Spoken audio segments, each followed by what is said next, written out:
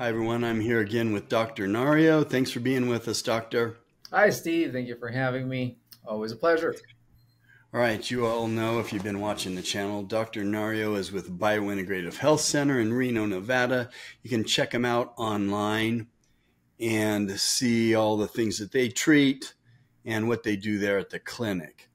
So we're going to talk about, I'm sure I'm going to have a lot of questions here about, because you just got back from a conference in Las Vegas, right?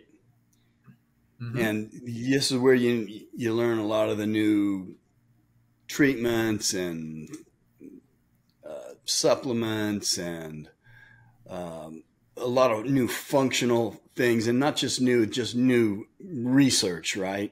Right. That's correct.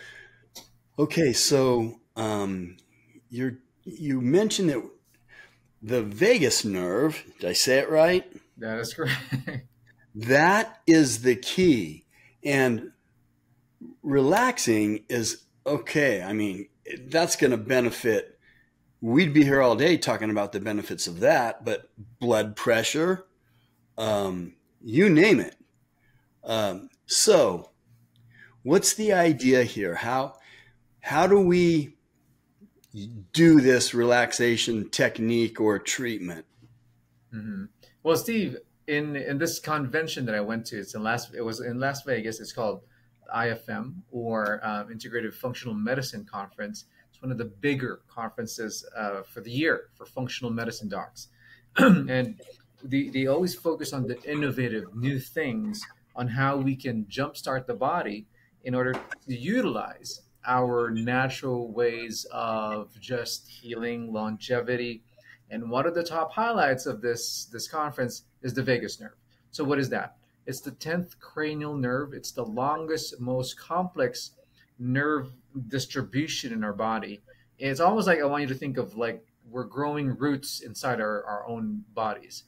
And this is widely distributed and exchanged from the brain stem to the neck to the thorax to the abdomen. It's like little connections where it tells your organs where it's connected to calm down. You need to just calm down and relax because we're living in so much stress every day, and this is the nerve that actually is the referee, the one in between, right? And it maintains balance and critical bodily functions also, and also one of the bigger factors why you're in health and why you're in disease. It has sensory and motor, meaning it receives information and at the same time executes the action of these information it receives. And it's just something that we always see. I mean, a more famous one that I could probably give you an example of is heart rate variability. So we always hear about this, social media, right? But what is that? Heart rate variability is actually the change of your heart rate goes up and down, up and down. If you lose that variability, it means that you're in parasympathetic state. You have to have this time of relaxation and also being in a heightened response that your body needs to go down. If you lose that, then it shows you're in a pathological state, wherein disease and illness is closer to you. So that's why the higher HRV is better and considered good a health marker, and it also assesses a well functioning parasympathetic nervous system. All right, so how do we trigger this nerve?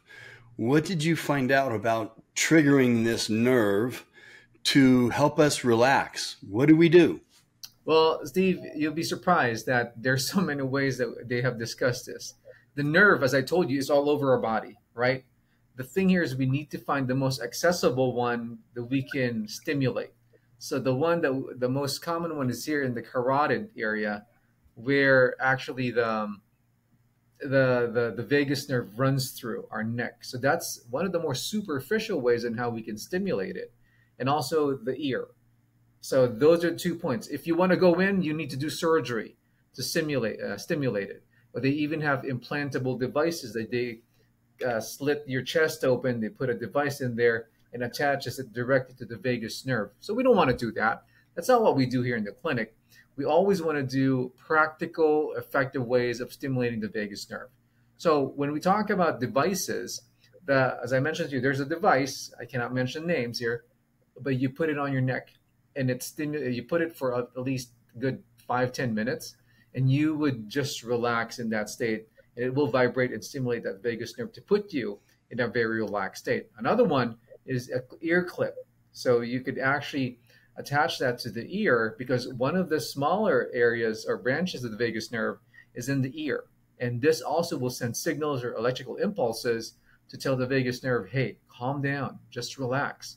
So those are easy ones, and this is what we call non-invasive vagal nerve stimulators. And also other non-invasive ways would be, everybody probably is doing this, deep breathing exercise, slow deep breaths. Those definitely would stimulate your parasympathetic activity. Meditation, mindfulness, singing and chanting, even yoga, and also music. So here's a special one. So it's not any type of music. Oh, let me listen to spa music and it will relax me. No, the technique here is called SPP, Safe and Sound Protocol. And the music that you're going to be hearing here it's only the middle frequency. You're not going to be hearing high and low frequencies. It filters. The device filters that, so that this specific middle frequency will now stimulate the vagus nerve in order for you to relax and feel better and even calmer. So these are natural ways on how we stimulate the vagus nerve. And there's more to come. There's a lot of technology behind this, and even the government is putting money on it for our super soldiers. So I can tell you about that if you're interested. Okay, so let's say I put the device on my neck, or I do the ear device, and how many times do I have to do it before I notice a benefit? And what type of benefits do people notice, and how long does it take? So, Steve, with the stimulators, it takes a little while. As you can see, it's not the direct stimulation. If you have a fat neck, for example, so definitely it takes a little bit more pressure. It needs a little bit more of a bigger surface area for the device to get in contact with that. So you're probably stimulating the vagus nerve less than a thinner individual, right? So, and even how strong is your device? If you're running out of battery, it's running on the batteries too. So, and even the ear part, is your ear clean? So you have to clean the area first from all debris. But when I tried it, let me tell you my own specific example. I tried it on the spot. You definitely felt that, wow, it's just a calming feeling. Because it's a conference that I was in, and they were making us trial the devices, and it's hectic. You go to different rooms talking to a lot of people. But you just gives you a certain calm. Just go in there and use the machine for 5 minutes. You can do that. You can do it every day. No overdosing, no overstimulating of the vagus nerve. But that's why I told you about people who has illness, who probably needs the implantable one, that you need to cut it open and they will be chronically attached surgically to stimulate the vagus nerve. And even they have operations. They call it vagal stimulation. You can actually manually stimulate the vagal nerve by during an operation, cutting tissues open. But we don't do that.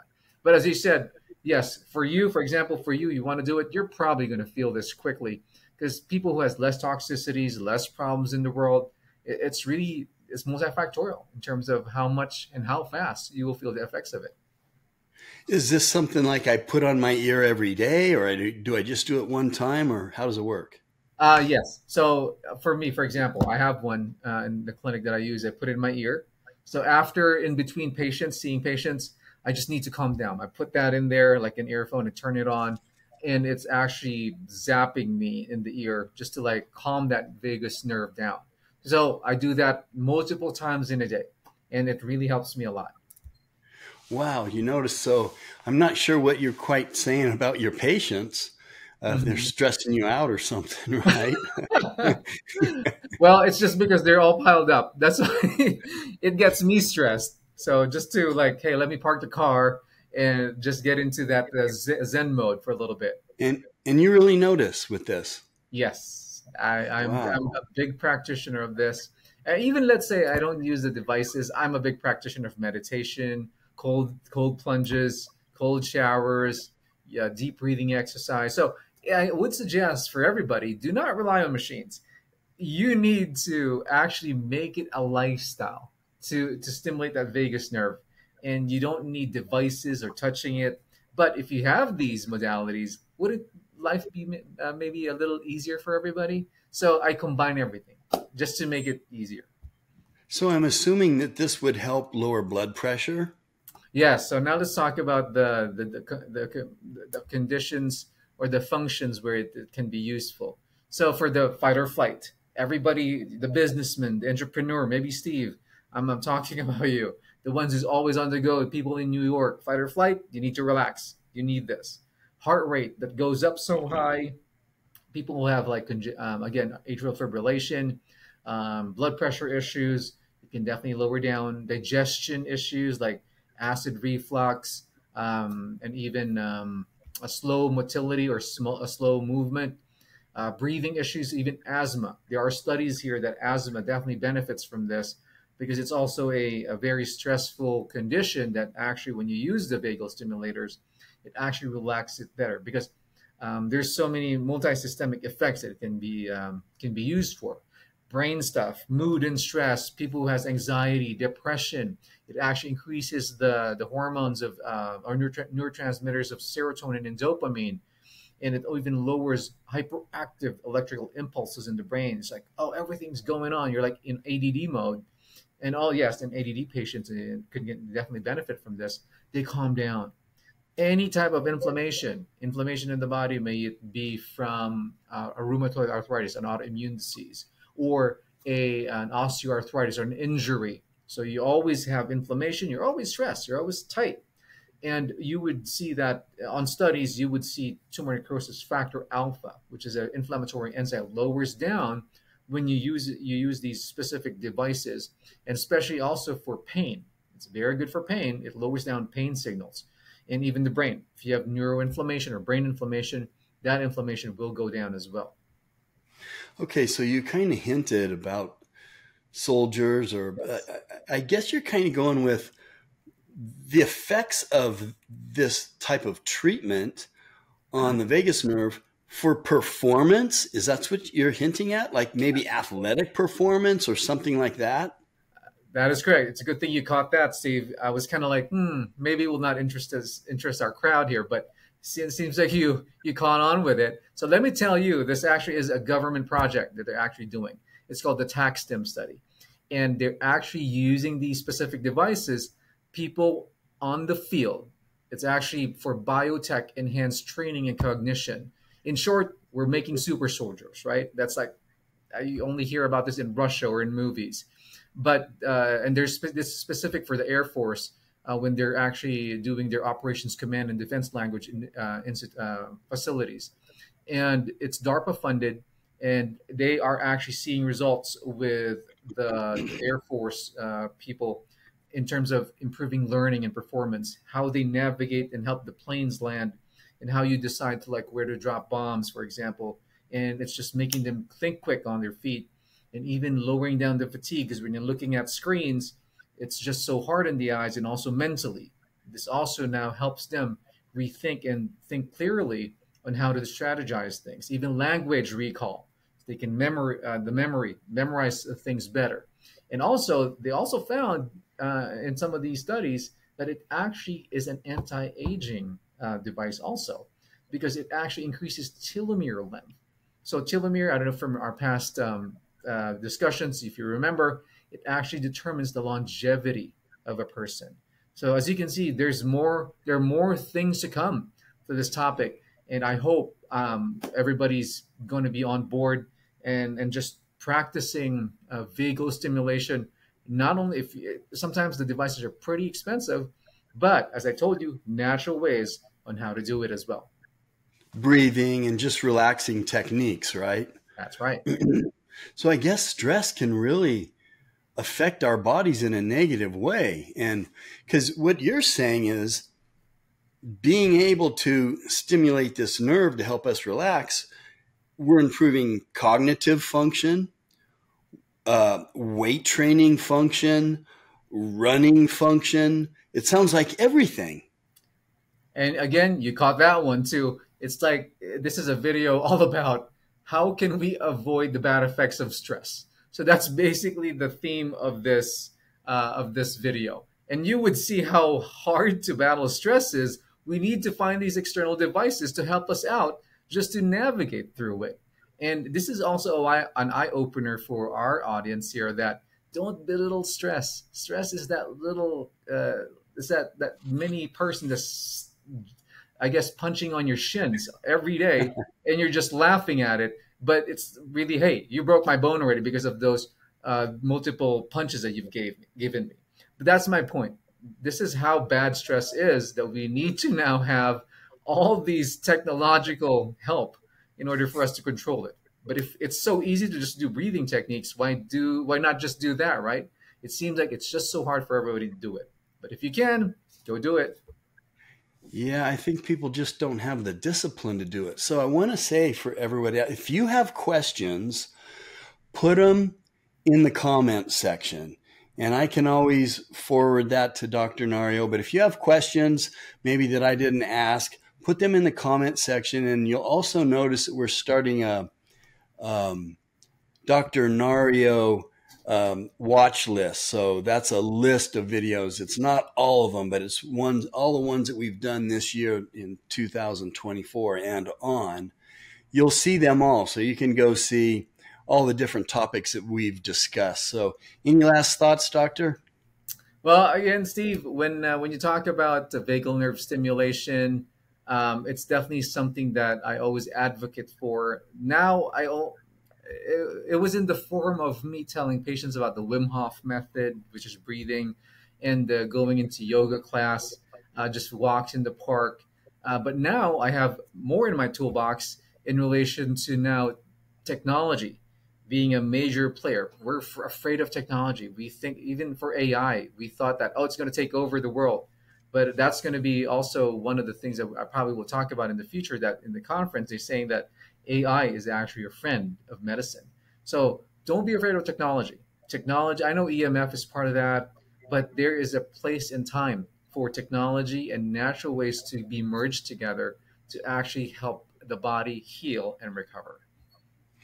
Okay, well, I can't wait till we talk again and find out, learn more about some of the things that went on in this conference. You were there for about a week, right? Almost a week. Yeah. All right. Well, thank you so much for being with us, Dr. Nario. Well, thank you, Steve, for having me again. As you all know, that our knowledge is your power to better health. And thank you for letting me provide you with and longevity and health maintenance, which I call the biological edge or the bio edge.